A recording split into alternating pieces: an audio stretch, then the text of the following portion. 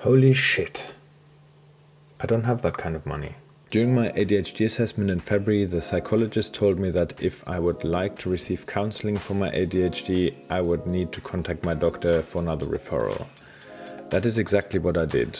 I don't like the idea of medicating myself, which I believe seems to be the quick fix for everything in today's society. As I'm waiting for this referral, I feel frustrated and lost. I have just found out that I have ADHD, which has caused a lot of procrastination in my life, and with my mind going a million miles an hour thinking about a bunch of things on the past, present and future, I feel stagnant. I'm sitting here at my desk with the best intention to being productive, but instead I get upset with myself for not having achieved much in the day.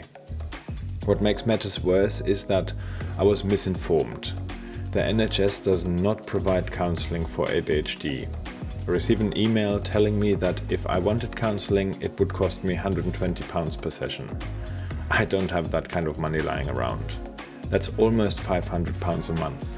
I'm really upset about this because the only option left for me is to be medicated, and even that will take 6 months before I can speak to anyone about this due to a long waiting list. This is the first time I join one of the clinics from the ADHD UK charity, and I leave the meeting really excited as I learn that there's a solution to the problem, which has given me hope. If you're working, which I am, and have a disability or health condition, which I have, access to work allows funding to be allocated for things like ADHD coaching, with the objective, I believe, for you to stay in work. This is what it says on their website. Access to work can help you get to or stay in work if you have a physical or mental health condition or disability.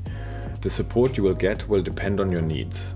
Through access to work, you can apply for a grant to help pay for practical support with your work, advice about managing your mental health at work, money to pay for communication support at job interviews.